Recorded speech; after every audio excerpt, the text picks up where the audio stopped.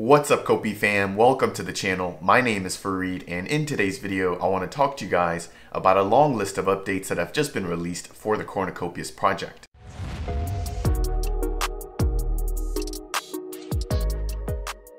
If you've never heard of Cornucopias before, they're a play-to-earn, learn-to-earn, and build-to-earn metaverse launching on Cardano. Once per week, we have both of the Cornucopias CEOs, Rob Gregg and Josh Jones, who give the community updates about the development of the Cornucopias metaverse and what they call the COPI Cafe. If you haven't gotten a chance to watch any of the COPI Cafes, I'm going to be quickly breaking down all of the information that are usually covered in their weekly videos. However, I do recommend that you watch them in their entirety, as it's going to give you a much better idea as to what the Cornucopias team is doing when it comes to building during this bear market. Ever since the conclusion of the first ever Cornucopias NFT land sale, which ended in about early June, we've seen the Cornucopias team with their heads down continuing to build during the bear market.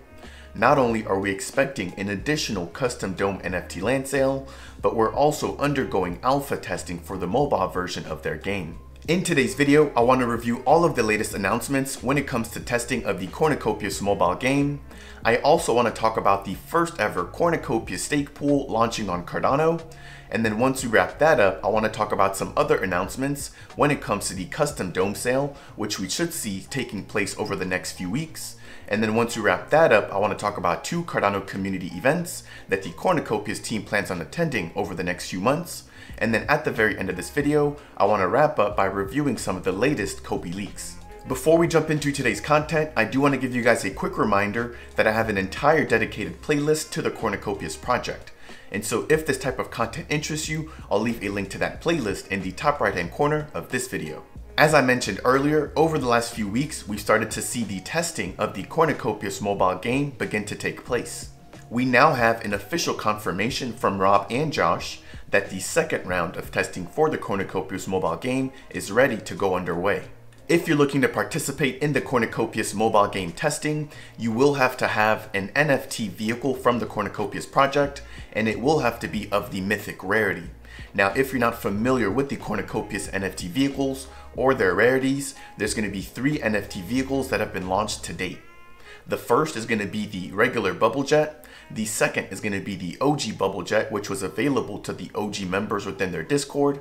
And the third is the GTI Javelin. When it comes to rarities, there's going to be 5 NFT vehicle rarities. Starting from the least to the greatest, we're going to have the common rarity, followed by the uncommon, then the rare, then the legendary, and the most rare is going to be the mythic. At the time of shooting this video, the Cornucopias NFT mobile game testing is only available to NFT vehicle holders with the mythic rarity. Right now, the COPI team is looking to add 50 additional testers with plans to add the remaining mythic NFT vehicle holders in the future. Taking a quick look at jpeg.store at some of the floor prices for the mythic NFT vehicles, we have the traditional bubble jet with a floor price right now of about 4,100 ADA. Taking a look at the GTI Javelins, those are currently trading at a floor price of about 7,000 ADA for their mythics. And then the OG bubble jets, which are probably the most rare NFT vehicles right now for the Cornucopias project, we have a floor price for the mythic at 59,000 ADA. To give you a better perspective of just how rare that particular NFT is, it's the only one available right now for sale in its class inside the entire collection of OG bubble jets. When it comes to the release date for the Cornucopias mobile game, Rob and Josh have yet to make an official announcement. With that said, over the last few weeks, we've seen the Cornucopias team continue to leak screenshots of the mobile game.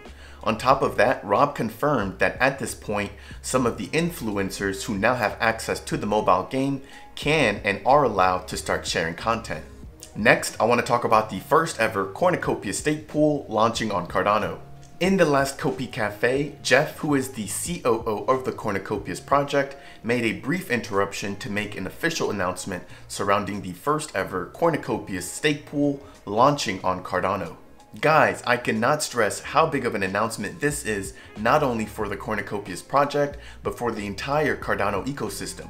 The new COPI stake pool will give the COPI token holders a new way to earn additional COPI tokens passively, while also benefiting the Cornucopias project directly. The best part about all of this is because the staking is all taking place on the Cardano blockchain, the Cornucopias tokens that you're going to be staking in their stake pool will never have to leave your wallet. On top of that, unlike some of the ISPOs that we've seen within the Cardano community or initial stake pool offerings, the Cornucopia stake pool will allow for you to keep all of your ADA rewards. If you'd like to stake your Cornucopias tokens, I'll make sure to leave the official link to the Cornucopia stake pool down in the description below.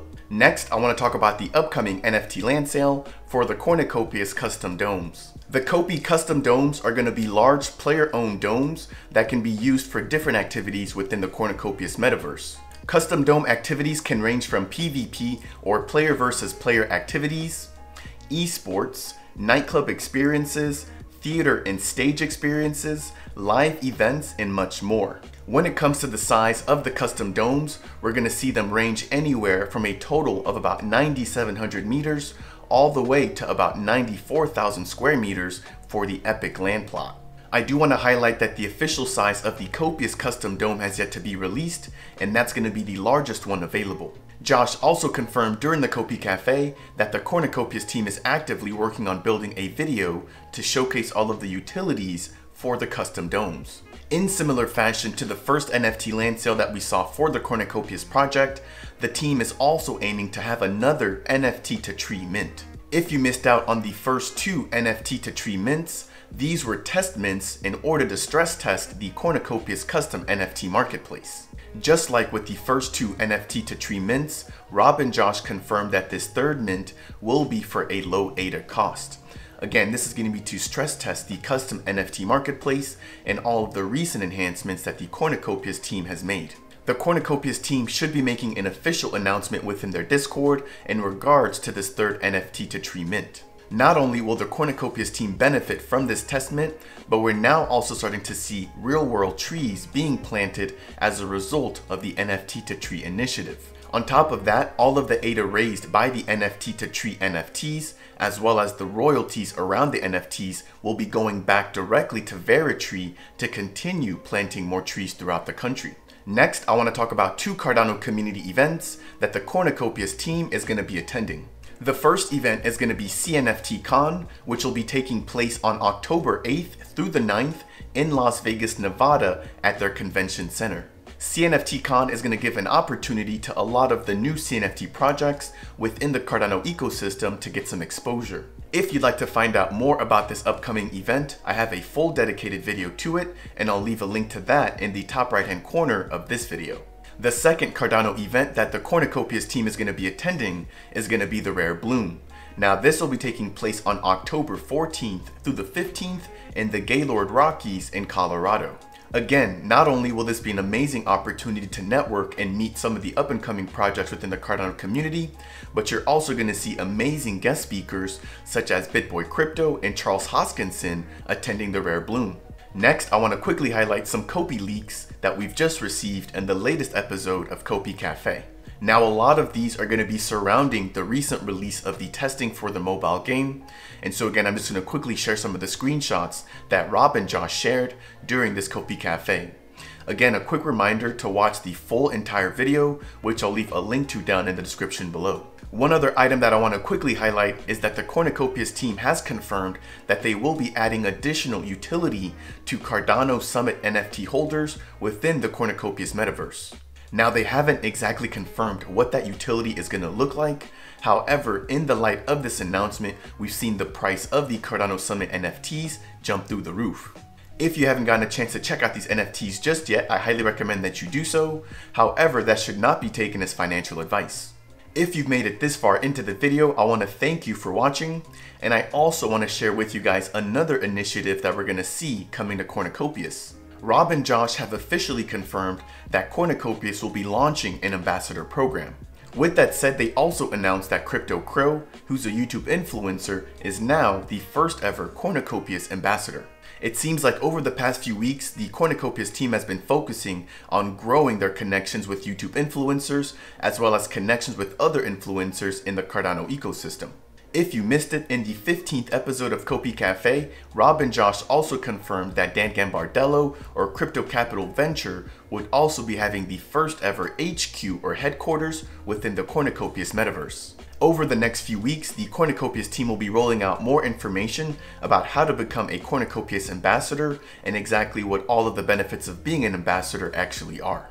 As a Cornucopias content creator, I'm extremely excited for this new opportunity, and I'm very thankful for all the opportunities that the Cornucopias community has made available within the Cardano ecosystem. That's going to wrap it up for today's lengthy update on the Cornucopias project as they continue to build during the bear market. I hope that you guys were able to find some of the information covered in today's video to be helpful. If you did, I'd really appreciate it if you could tap that like button. If you're new to the channel, consider subscribing. And if you have any questions or comments about any of the content covered in today's video, then make sure to leave a comment down below. I'll see you guys in the next video.